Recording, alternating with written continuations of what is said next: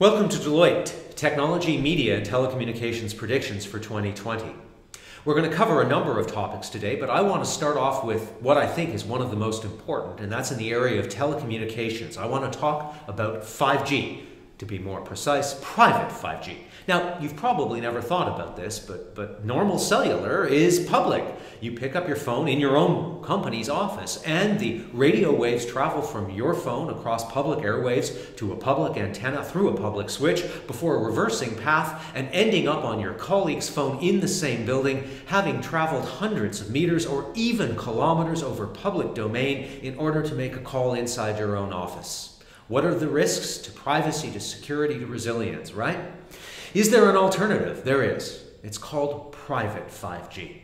There are different models for private 5G. In Germany, for example, companies have spectrum set aside by the government between 3.6 and 3.7 gigahertz. That dedicated spectrum is available only to private companies and not to the telecom operators. What we're seeing in Germany is that companies across multiple industries, manufacturing, aerospace, aviation, cars, chemicals, are building their own private 5G networks. Not only their own spectrum, in some cases they're actually going out and buying the network equipment gear from the major players. This is a more complicated model, and obviously some companies need to be pretty confident in order to be able to do that. Other companies are partnering with the network operators, players like Deutsche Telekom, and in that case the telecom company is the one setting up, building, and maintaining the network. This private 5G network model that we're seeing in Germany is not the case in most of the world. In most countries, spectrum has not been set aside for private 5G. In those cases, companies must work either with a local operator or that local operator needs to resell spectrum to the company. This is what we're seeing, for example, in the Netherlands. There, the Port of Rotterdam is working with KPN, the Dutch telephone company, in order to set up a private 5G network for the port. I think it's important to talk about things like ports, airports. We're seeing that in France. There are a number of industries that are going to be using private 5G. Some of the early adopters I've mentioned already, things like factories, warehouses, ports, but there are others. Oil rigs, wind farms, mines. Mines are think about it. Think about a large open pit mine. There is no public 5G. Mining companies can build their own private network and do things like operate trucks or even underground, operate in dangerous or unsafe environments remotely piloted, taking advantage of 5G's extremely low latency to move a truck underground.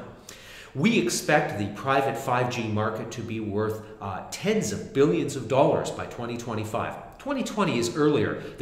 We've predicted there will be hundreds of pilots this year, but just as a little update, we said that back in launch in December.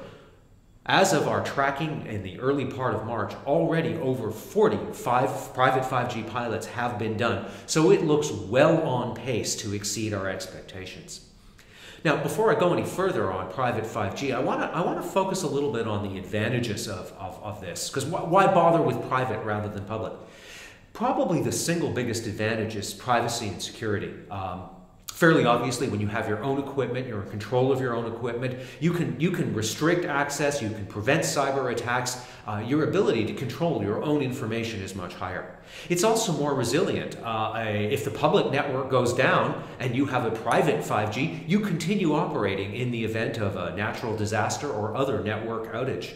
It's cheaper. We don't know exactly how much. I'm estimating it's probably at least 20 to 50% cheaper to build a private 5G network over time. As an example, private enterprise voice networks called PBXs over time were 90 to 99% cheaper than public options. They also offer more features, beam steering inside factories. There's lots of capability there. For all of these reasons, we are predicting that over time, private 5G networks will become ubiquitous.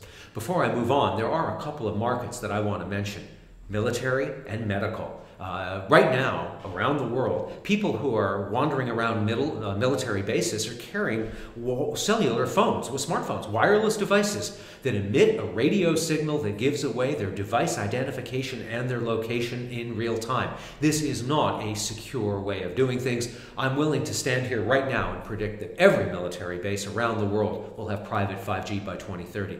The other interesting market to me is healthcare, hospitals. That's a real obvious one to me for private 5G. Yes, it's more private and secure, but here we are in the middle of the coronavirus outbreak. Think about moving people and machines from hospital room to hospital room. Can you just picture what running wires to all of these machines entails in terms of disinfection and trying to control the spread of a virus? Meanwhile, if you were using a wireless 5G network, you don't need to disinfect the radio waves. So I think that we're going to see healthcare increasingly adopt wireless, 4G, 5G, and private 5G networks going forward. So that's probably our most important telecom trend. We're now going to shift gears a bit and talk about another technology, about AI. Now, when I'm discussing AI, I actually mean machine learning. Historically, machine learning was where you take a whole bunch of data and you gather the data, enormous amount, and then you train the system on that data, you produce an algorithm, and then you make predictions based on that algorithm, and that process is called inference. So it's training plus inference. Up until recently, all of that occurred in the data center. Why? Because the hardware that did machine learning training and inference was massive. These things weigh hundreds of kilograms, cost hundreds of thousands of dollars, and consume tens of thousands of watts. That's fine inside a data center, but you cannot put that kind of machine learning hardware at the edge of the network. You can't put it on a camera, you can't put it on a sensor or a robot or a light switch in the field. Therefore, all AI, all machine learning up until now, had to be done in the cloud over a network connection. What's changed? Edge AI chips. Now, I'm going to walk you through a virtual teardown of an Edge AI chip that you would find on a smartphone today. The Samsung S10 phone has in it a chip called the Exynos chip. It's the application processor modem. For the total Samsung phone, the bill of materials is about $420. But this one central processor, application processor modem, costs $70.50. And as you can see on this slide of the naked silicon of the Samsung chip, about 5% of it is not the processor or the memory or the GPU that does the graphics. Instead, it's a dedicated portion of the chip called the NPU. An NPU is a neural processing unit. It's a small part of the chip, only about 5%, millimeters square, using milliwatts and costing about $3.50 on the Samsung chip. There are other devices out there. Huawei has an NPU, the Apple A12 has an NPU, and the Apple A13 Bionic, the most recent chip found in the iPhone 11, it also has an NPU worth about $3.50. What does an NPU do? As I said, it speeds up machine learning, but the critical part is, it is not like the chip in the data center. It's not that powerful. It doesn't use the chip for machine learning training, but it can use it for inference. Let me give you an example.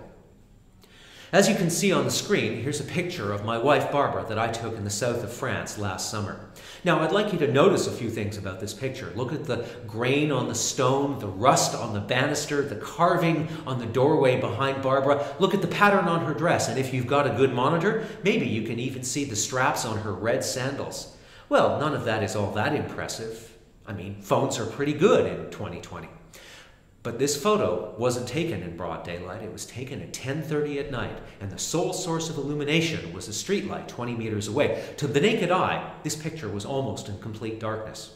So how does a phone, using the power of Edge AI, make this such a good picture? Simple. Very much like an old-fashioned camera, it held the lens open for 1.5 to 2 seconds. But the problem is that I moved just a little bit. Barbara moved just a little bit. So the photo should have been very blurry. The reason it isn't is that the Edge AI processor on my phone subtracted my motion artifacts, making my image perfectly clear and still, and Barbara's motion artifacts, Wait, this is where it gets good. Producing a full color, high resolution, unblurred photo in real time. This didn't take minutes of processing, all without using a network connection. This is a feat of photographic computation that NASA would have had trouble doing 20 years ago with a supercomputer, and it comes for free on our phones today. Now that's a kind of consumery example. There are other chips out there. At CES in Las Vegas this year, a company named Sentient introduced their neural decision processor. It is 1/100th the size of the chip that would be on my phone and 1/1,000,000th the size of a chip that you'd find in a data center, and it's not nearly as powerful. You can't do machine learning training, and you can't take pictures of my wife. But you can have a wake word and maybe a short vocabulary of maybe 30 or 40 words in any language you want. Why is that so interesting? Because picture an oven, a light switch, a camera being voice operated and using microwatts of power on a tiny chip that doesn't cost $400,000. It doesn't cost $4. It doesn't even cost 4 cents. The power of these edge AI devices will be out there everywhere. The way to think about this is that everything that is dumb today becomes just a little bit smarter over the next few years. Deloitte prediction, 750 million edge AI chips selling in 2020, 1.6 billion by 2024. And I'm going to tell you, I'm just going to tell you right now, based on what we've seen from companies like Sentient, based on what we've seen from providers like ARM, I think the number that actually end up selling in 2024 won't be 1.6 billion. It's going to be 10.6 billion. Power of edge AI is that you can provide machine learning inference on edge devices at low power, low cost, and low size. This is a global game changer. What would an example of that be? Think about robots. In this picture here, you can see there's 2 kinds of robots. The orange arm there is an industrial robot. Those have been around for years. But on the other hand, the little carts that you're seeing below, those are called professional service robots. Back in 2016, if we had talked about the robot market, it almost entirely would have been about the robot arms. They were 80% of the market back then. But in 2020, Deloitte is predicting that service robots, for the first time in history, will actually be the biggest part of the market, and at 30% growth, they're poised to double their size in the next few years. The important part of the robot market increasingly is professional services. Those are found in logistics, in warehouses, in manufacturing, defense, inspection. They are an important and growing part of the robot industry, and they are powered increasingly by edge AI chips and private 5G. Before I go any further, let's talk a little bit about those edge AI chips. You saw that little robot, that little cart running around? Historically, those little robots in warehouses, they had to follow lines on the floor or wires underneath the floor because they were dumb. They didn't know where they were going. If there was another robot or a human being in the way, or if you had to move something in the factory, they couldn't figure that out. Why? Because you can't put a $400,000 rack of AI chips on a little tiny service robot that's battery powered. But you can put a $3 or $4 chip, and it is now just enough AI intelligence that that robot can now work beside other robots, maneuver in new parts of a factory, and even work directly beside human beings. Key point to make here, these robots are not replacing human beings, they are augmenting humans. Human beings are still the ones pulling those things off the shelves, placing them on the service robots, who then take them to other human beings. Between a combination of private 5G, edge AI, and service robots, we are looking at hundreds of billions of dollars changing the tech industry, the telecom industry, the manufacturing and distribution industries worldwide. We've spent a lot of time talking about technology so far. Let's shift gears and move to the media industry. First thing I want to talk about is AVOD. It's a new term for a lot of people. You all know what SVOD is, of course, that's obvious. SVOD is subscription video on demand, and that's a service like Netflix or Amazon Prime. And the deal is you give them your money, and you get to watch video on demand, and there's no ads, right? And everybody hates ads. Or do they? Probably the fastest growing part of the video on demand market is not SVOD, but AVOD, advertiser-supported video on demand. Until recently, this has been largely an Asia-Pacific phenomena. In China and India, more than 2 billion people are already watching advertiser-supported video on demand with ads. And that market was 10 times larger than the SVOD market when you measure the number of users. But it's not just Asia Pacific, it is growing around the world. I just got back from Europe. Lots and lots of broadcasters there are introducing AVOD channels, and they're seeing some good success. The US market, AVOD is growing rapidly, led by services such as Hulu. Lots and lots of growth, so much so that, in fact, if we look at the global AVOD market, over $30 billion this year, the North American part of AVOD is, in fact, the fastest growing in the world. A couple of reasons why. One of the things is that large providers like NBC are introducing an AVOD service called Peacock. Just to give you an idea, it has 3 different tiers. The top tier is premium content and no ads, and that costs you $10 a month. There's a tier with premium content and some ads, that costs $5 a month. And then there's another tier, and this is the one that really jumps out at me. It's $0 a month, and in case you didn't hear that correctly, I'll say it again, $0 a month, and you get to watch everything that's on NBC. And, you know, if willing, the 2020 Olympics happen, an example of that would be all of the 2020 Japan Tokyo Olympics will be available for video on demand on your computer, on your laptop, on a Chromecast to your TV set. There's going to be tens of millions of Americans watching this. Now, why do I keep talking about the US so much and things like Peacock and AVOD in the States? It's about the dollars. When I look at an AVOD listener in India, the economic value of a single AVOD user per year in India is about 84 cents. In China, it's higher. It's a little over $5 per year.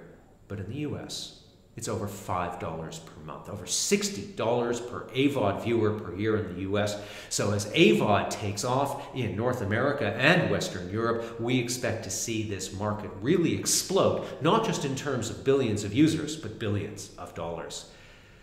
Similar to AVOD is antenna TV. Many people are surprised by this. They think that antennas have gone away and we'll be getting rid of them soon. And that has happened. In Switzerland, for example, they shut down terrestrial over-the-air TV. But around the world, that is not happening. 2 billion people worldwide now watch some or all of their television using a terrestrial antenna. It is, in fact, the single most common way of watching TV around the world. The interesting thing about this is it's not just poorer countries. Sure, it's big in Indonesia and stuff like that, but it's also big in the US, in Italy, and Japan. Millions, tens of millions of people are still watching antenna TV. When we look across the world, it's higher in some countries, Greece, Italy, Spain, fairly low in countries like Germany. Turkey is sort of in the middle, 20-some%. But the ones that really interest me are the US, Canada, and the UK. Why? Because the number of antenna TV viewers in those markets is growing, up a couple percent in the UK to 44%, up 50% in the US to 13%, and it's nearly doubled in Canada to 15% of viewers. So the fascinating thing that we're seeing with antenna TV is it's not your grandparents who have an old TV antenna who are watching it, it's young people. Our data shows that 18 to 34-year-olds in North America are the most likely to be watching antenna TV. That surprises a lot of people, so I'm going to walk you through it. Picture a 24, 25-year-old. They've moved out, they live on their own. They don't want to pay, especially in the US, a lot of money for cable TV. It can be well over $100 a month. So here's what they do. They go out, this is tricky, they go to a store and they buy a digital antenna for $30, and they put it in a window, and if you live in a decent-sized city, you get 25 to 35 high-definition TV channels with local news, weather, and sports for free forever. You supplement that with AVOD and SVOD services, maybe a bit of Netflix here, maybe a bit of Disney Plus there, maybe some Peacock as well. And these young people, 18 to 34, are the leading demographic for antenna TV. Why does that matter so much? Broadcasters have assumed up until now that cord cutting, which is a real and growing trend, 5 million US homes are expected in 2020 to cut the cord and cancel cable TV. Broadcasters have assumed that those people were gone forever. Oh no, they're not watching TV anymore. If some of them, if half of them, which seems to be about the number, are in fact putting up an antenna and still watching, the broadcaster is able to still show their shows to this 18 to 34-year-old cord-cutting demographic.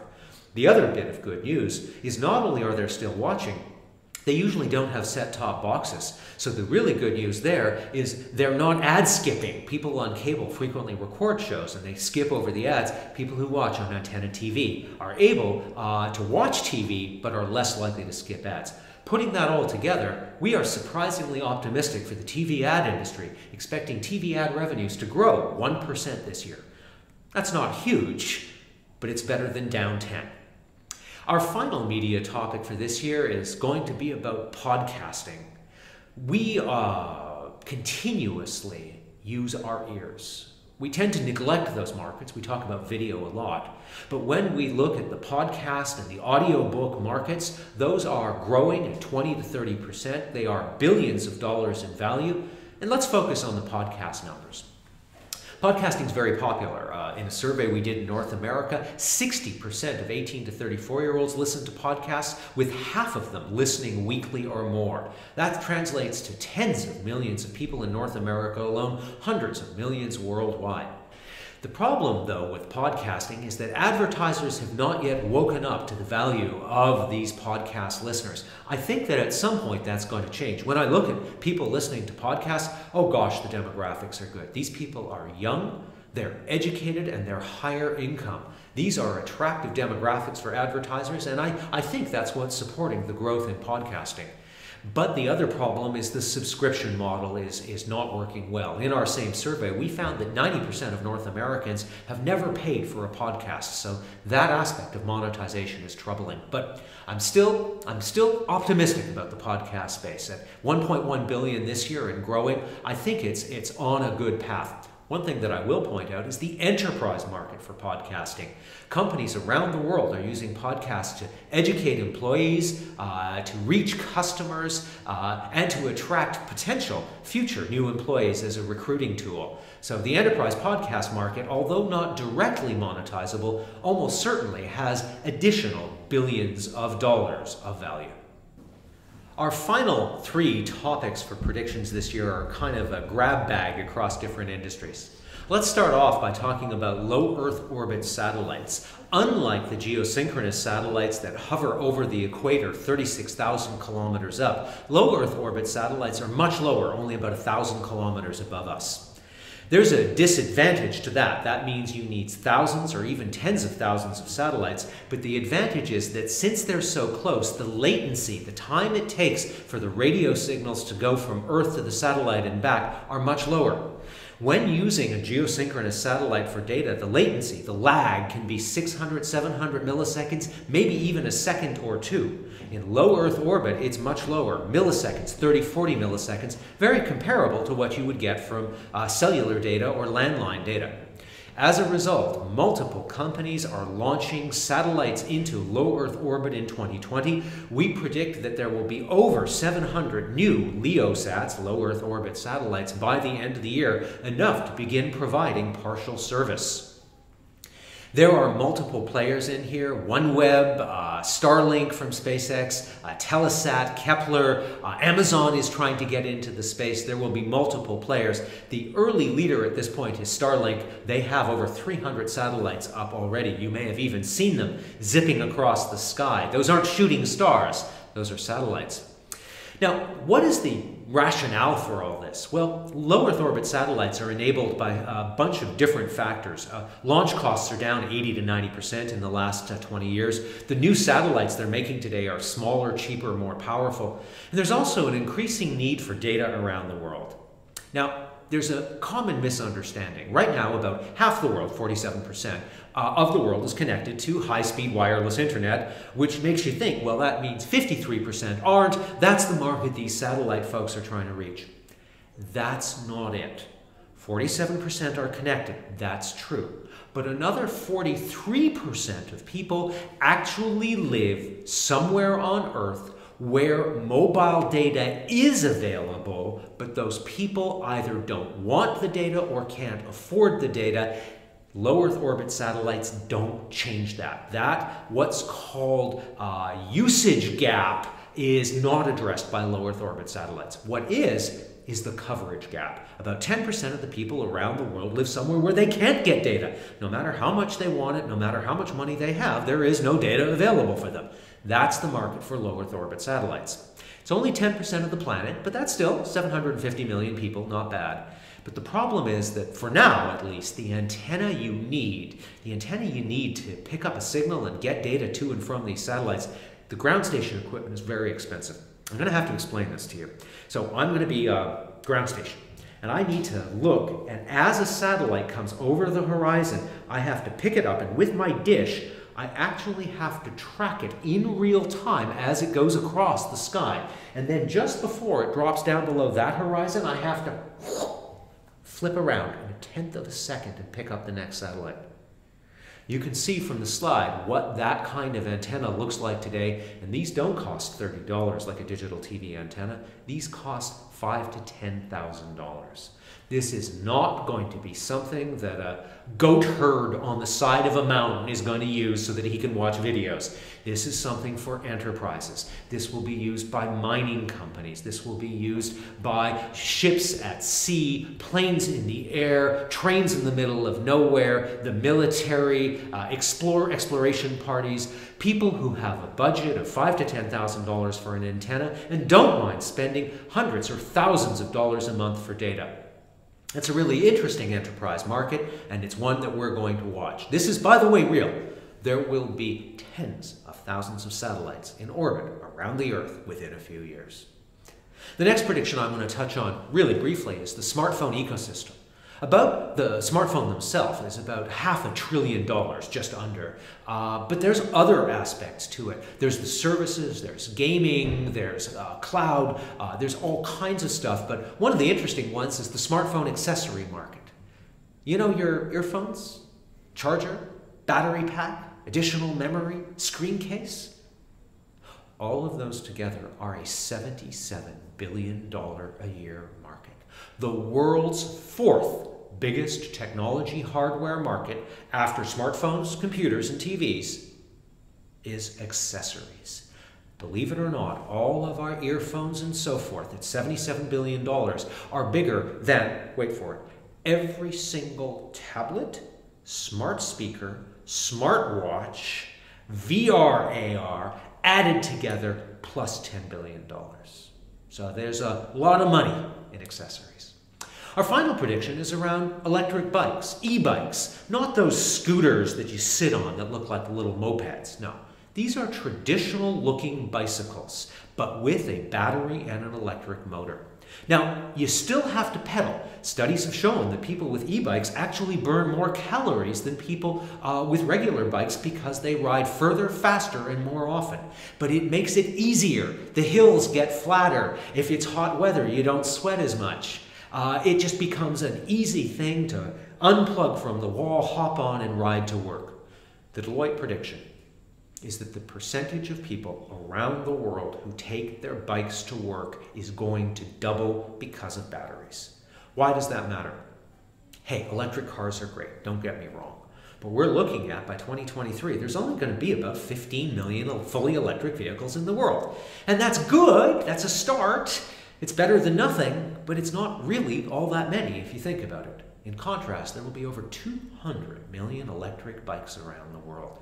Think about the power of all of those people getting on their bikes, riding to work, and getting out of cars, getting out of taxis, getting out of Ubers, making our transit less congested, making our roads less congested, making themselves healthier. Electric bikes are going to put a charge into our initiative to improve the environment.